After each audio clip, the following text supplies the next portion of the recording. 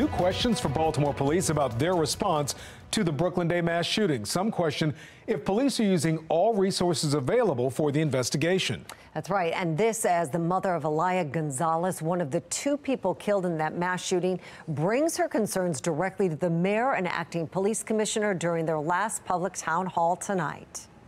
All I know is that I listened to the transcripts, I read them, and I heard police officers said this is a job for the National Guard. No one responded. Yep. I had people from that community almost begging the police to come there. No one responded.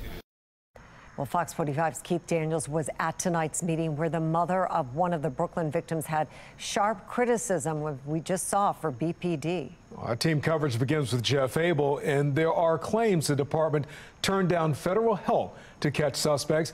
That was first reported by the Baltimore Brew. Jeff, what can you tell us? Well, the reports are actually accusing the city of resisting federal help with this probe. And tonight, many community leaders are calling on Congress to step in and asking the feds to take it over. It is clear y'all did nothing. All of y'all dropped the ball. In West Baltimore today, neighborhood president Doc Cheatham says he's lost all confidence in the city's ability to solve the 3-month-old case of Brooklyn's mass shooting. It was the perfect storm. Every agency that could have done something did something wrong or left out something they should have done. And I'm saying, let's clean this up. Let's bring the feds in, FBI, ATF, let them investigate the case. Cheatham and more than 30 other community leaders are now calling for a congressional inquiry into the mass shooting that left 2 dead and 28 injured. So far, police have made 2 arrests, but no one has been directly linked to the shootings of the 30 victims. The investigation has been saddled with questions about officers' failure to secure the crime scene and the sweeping away of possible evidence before it could be properly processed.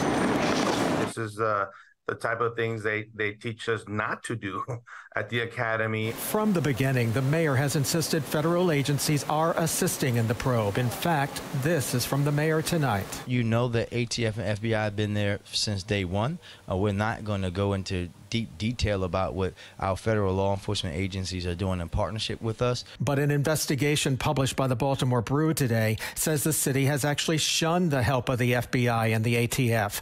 Quoting a top-level source at the Justice Department as saying, there is a strong, puzzling culture at the Baltimore Police Department that circles the wagon and says, this is our business, we can take care of it, thank you, but we got it. Unfortunately, they didn't have it. I think in this case, the federal government could get everybody out of this, do an outside investigation. After 3 months, Cheatham is convinced an outside investigation is now critical to ensure the truth finally surfaces. 3 months is unacceptable. We're not asking to pointing fingers at anybody. We want an inquiry, a congressional inquiry, to bring in all the people to find out why 3 months and no action. Unacceptable. Well, last month, the city had promised to release a report, its own report on how it handled the case. Tonight, however, the mayor promised to expect that report very shortly. We're live. Jeff Abel, Fox 45 News.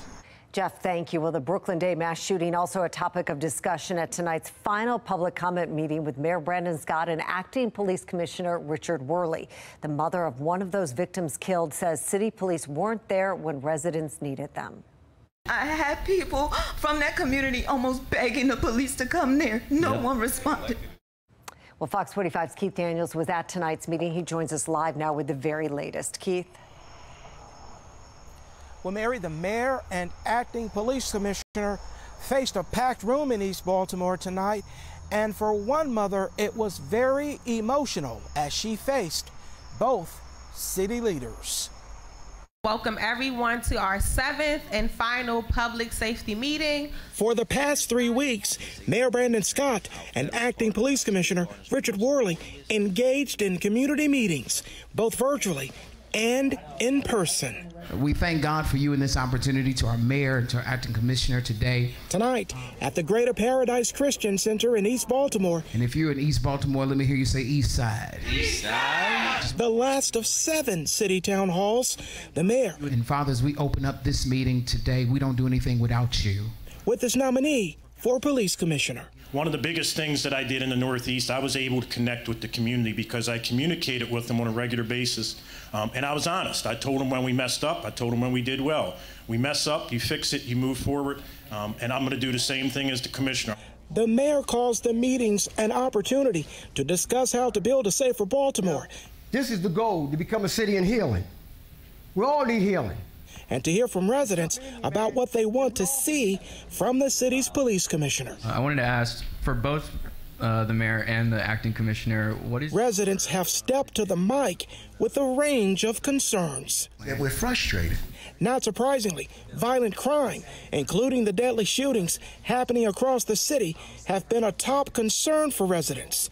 At this meeting, I have to live with this unbearable pain. The mother of 18-year-old Aaliyah Gonzalez, one of the two people killed in the Brooklyn Day mass shooting in July. The heartbroken mother telling the mayor and Worley city police were not there when the people in that community needed them. I had people from that community almost begging the police to come there. No one responded. Dispatch started begging police to send someone out there. Nobody responded. And then I heard you say, by the time we got here, the incident had already occurred, but it didn't. It did not have to occur. As you know, you and I have had conversations that I'm so sorry what happened to your beautiful daughter and to your sister. As I've said to you, we'll be there for you. I'll be there for you to help you guys through whatever that you need. Well, more concern about the deadly gun violence came from 16-year-old Dayana Wilkerson. She told the mayor and acting police commissioner about the shooting death of her young godbrother. Meantime, the commissioner's or acting police commissioner's confirmation hearing is set for September 21st. We're live tonight. Keith Daniels, Fox 45 News. Keith, thank you. That mother's heartbreak and pain is visible and just heartbreaking. Mayor Brandon Scott and Acting Commissioner Worley have been hosting these town halls all month long. Residents have brought up a number of concerns, from prostitution to juvenile crime, even the Safe Streets program. Neighbors would be more comfortable speaking to the police if they were out of their cars. I was at the Squeegee Collaborative, which started 30 minutes late, and the mayor was absent. This meeting also started 30 minutes late. It's clear that you don't want to hear from citizens. When we're talking about trust, I want to know, what are you going to do to show the Baltimorean that lives in this? They sees it every day. The Safe Street workers you all talk about, I watch them sell drugs. I watch them. The prostitution. The prostitution brings the Johns in who feed the prostitutes with money. Fox 45 News has done extensive reporting on these town halls and the concerns residents brought up at them. You can find all of our reporting on our website, foxbaltimore.com. Mayor Brandon Scott will hold a news conference tomorrow morning at 10:30. The mayor says he'll be making an important public safety announcement, but didn't provide further details. Fox 45 News will have complete coverage on air and online. Baltimore police offering a $4,000 reward for information about an armed carjacking in Upper Fells Point last month, one of several car-related crimes in recent weeks. Alexa Ashwell has more on that story coming up at 10:30. Juvenile car thefts have also had lawmakers' attention over the past week. Fox 45 News reported on two 11-year-olds involved in car thefts. Police say both are too young to be charged. Legal experts argue something needs to change. I think if there were better means of accountability and there were more consistently applied accountability, we would see the numbers go down. Well, many lawmakers and prosecutors say the state's juvenile justice laws are to blame for an uptick in youth crime. State Senator Jill Carter authored some of the laws in question. She's continuing to push back on those claims. Fox 45's Mackenzie Frost has the arguments from both sides. Senator Jill Carter says law enforcement, prosecutors, and leaders all over the state of Maryland don't understand the law that she helped sponsor and get through the General Assembly. But the message from these leaders on the ground is clear. They say the changes to the juvenile laws aren't working. Senator Jill Carter standing by a plan she helped usher through the General Assembly. Not prosecuting kids under 13 with certain crimes and preventing questioning of juveniles without their parents' and attorneys' approval. Do you think that it's really having the intended impact? I think that police and prosecutors need to be better educated if they're believing that they can't do anything, which I don't know why they would believe that. It makes no sense. Baltimore City State's Attorney Ivan Bates disagrees. Our problem is the system, and the laws just aren't working. Saying kids are learning the laws, and no, they won't face consequences. There's nothing the law will allow us to do to hold them accountable, and they're doing whatever they want. But it's not just Baltimore City's top prosecutors sounding the alarm about these juvenile laws. Baltimore County State's Attorney Scott Schellenberger. They know that, nothing's really going to happen to them if they keep their crime in a certain limit of types of crimes. Even in overwhelmingly Democratic areas like Montgomery County. They come in, we can't detain them, they're back in the community the next day. They get picked up for the second one, can't detain them. They're back in the community again the next day. They pick up a third. They're back in the community again the next day. These top attorneys, seeing the revolving door of kids committing crimes, point to the laws as the problem. And police are the ones picking up the same kids time and time again for the same crimes.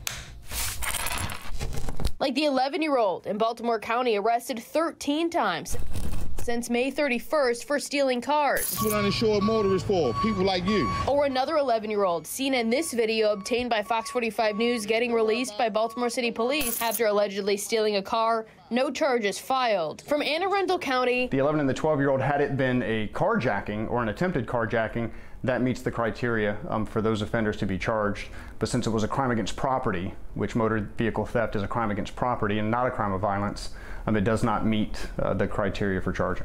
To Prince George's County. Under the new laws of the state of Maryland, it has become more difficult for police to question young people about anything. The message from leaders in elected office to on the ground and in the courtroom is the same. We have 15 and 14-year-olds running about our community at 1, 2, 3 o'clock in the morning, armed and dangerous, unaccountable, and unafraid. None of us feel safe. I don't feel safe stopping at a gas station to get gas. There is a huge disconnect. Political analyst John Deedy says Senator Joe Carter and other architects of the juvenile reform plans, like Delegate Luke Clippinger, need to do a better job of explaining what's changing. But the changes are raising questions, and now no one is taking responsibility for what went wrong. When you point one finger at somebody, 3 are pointing back at you. And I think that, there needs to be more legislative accountability. Now, maybe you need longer than a 90-day session to kind of comprehend some things. Well, Carter argues some law enforcement and prosecutors might be resistant to change, and there are steps to take for kids routinely breaking the law. Prosecutors from all corners of Maryland argue the current juvenile justice restrictions tie their hands and protect the suspects of crimes more than the victims. Some states' attorneys say that these kids' lives are at risk, and without change, this juvenile crisis that we're seeing in terms of crime will only get worse. In the newsroom, Mackenzie Frost, Fox 45 News.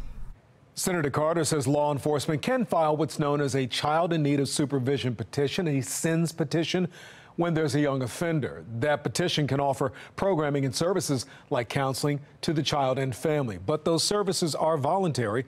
Senator Carter says next session she will once again introduce legislation that would require police departments to file the petition. That same plan didn't pass last year.